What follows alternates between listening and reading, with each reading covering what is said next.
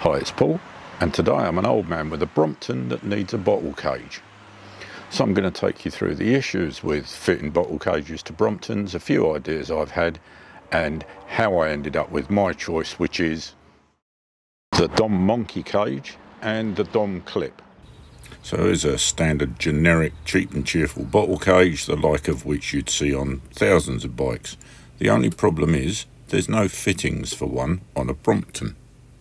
So that we can get around. A scour of the internet finds that you can get clamp-on bottle mounts, you can get Velcro ones, you can get cable tie, zip tie ones.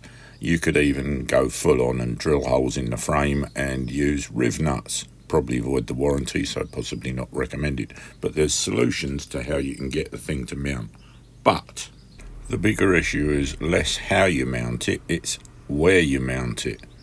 So you've got a very few limited positions on the Brompton because you want to retain the fold. You could go on top of the main frame tube like here or here.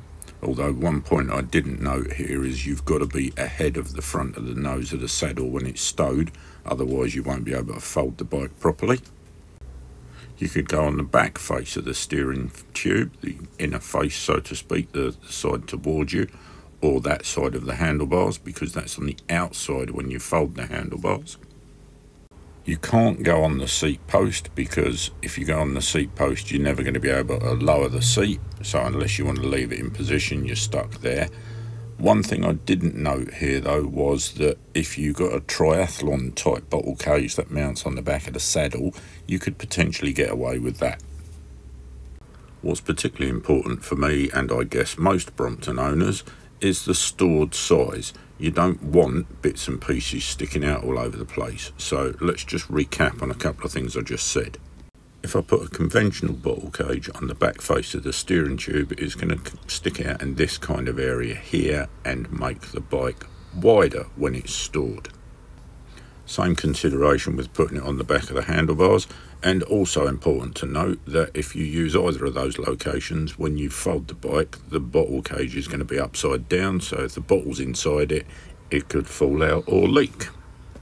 If you go on the back of the seat triathlon style, it's going to be increasing the envelope of the stowed bike, so that's not what I was looking for. But I can't see any reason for not mounting on top of the frame tube, except for tidiness and those people that carry it by the frame. I just chose not to do it that way. So having dispensed with the waffle of what I didn't do and what you could do, let's look at my actual solution. And the first thing you're going to say is, but Paul, you said you weren't going to put it on the back of the steering tube, and you have. Yep, keep watching and you'll see why. So this is the Monkii bottle cage, and the thing about this is the cage itself is actually detachable, and that's why I like it.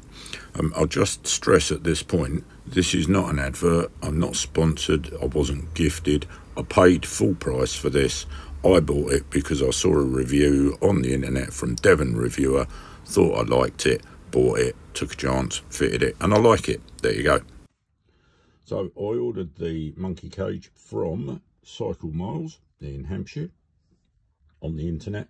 What came in the packaging, for those of you that like the unboxing stuff, is the bottle cage, the bracket which is already fitted on the Brompton, which you'll see in a moment, the invoice, a couple of adapters for different size tubing, handlebars, stems, whatever, seat stems, maybe seat posts, sorry.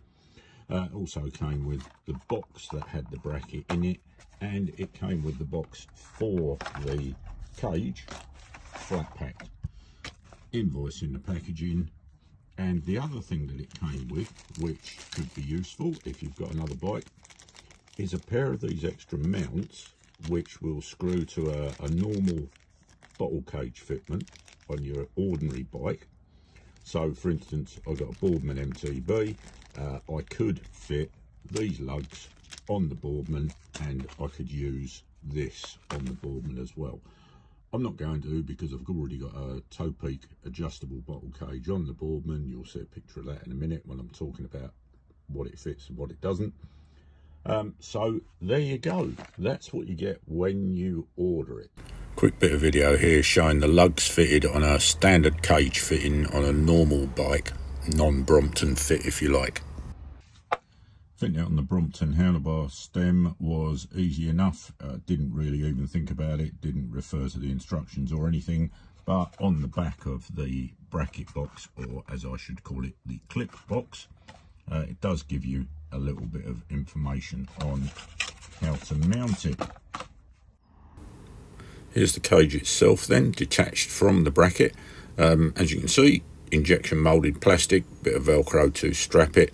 I've got to say, it doesn't look the strongest thing in the world, but it's early days. Let's see how it goes. I've used it a couple of times and it seems to work okay. So we'll see in the long term how that runs out. Here it is with a bottle strapped in it. This is the normal mode you'd use it in if you like. You take the bottle and the bracket off. And I'm just going to give it a quick test in the hope that it holds together and doesn't break. And we'll see what happens with that. So as you can see, the bracket hasn't broken, the bottle hasn't fallen out. It's got a couple of rubber pads on the inside of the bracket to hold the bottle in place. In terms of what will fit in the bottle cage, the possibilities are pretty much only limited by your imagination. It will take any standard sort of camelback type bottle or a cig bottle or whatever. And doesn't seem to give any problems with holding anything within reason.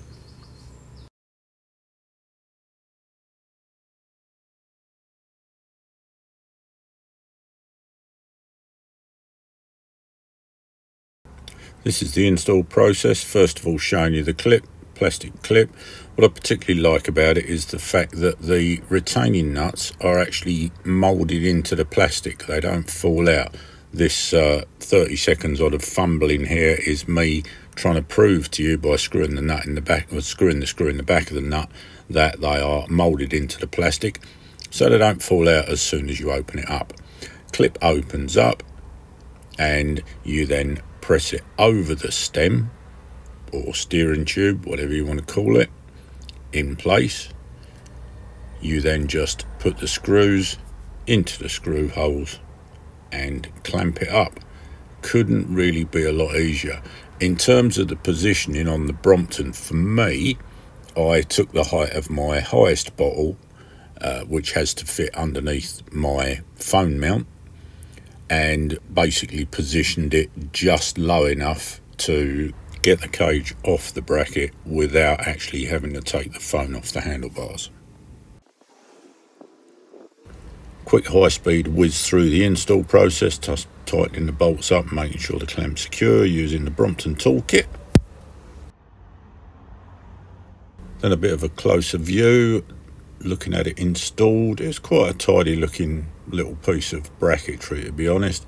Seems strong enough. Time will tell, and I'll let you know in 6 months to a year's time. I'll do another review video. The bottle fits on in a sort of upward angled motion onto the top lug, then slides down and secures on the bottom lug. Fairly easy to do, and the reverse to take it off.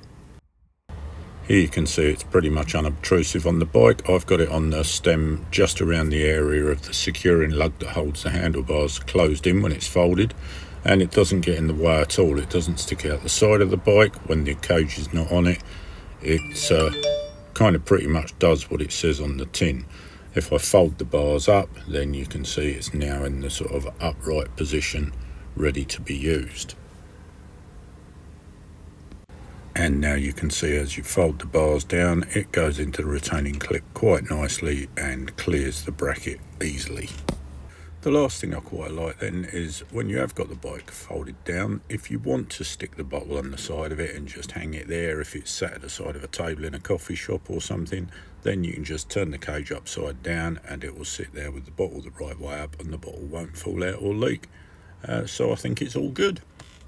Well, in closing, I guess one of the questions you might ask is how much did it cost? And the answer to that is £38.90 plus £3.95 postage, as you can see here on the invoice. And you can also see the nice little message handwritten by Miles on the invoice to say thank you. So no complaints there. As always, if this video has been helpful or you've enjoyed it, please consider liking or subscribing. If you want the information on Cycle Miles or Devon Reviewer, that will be in the description. If you've got any questions, stick them in the comments below or go on to oldmanwith.com. And thanks very much for watching, and I'll see you in the next one. Bye.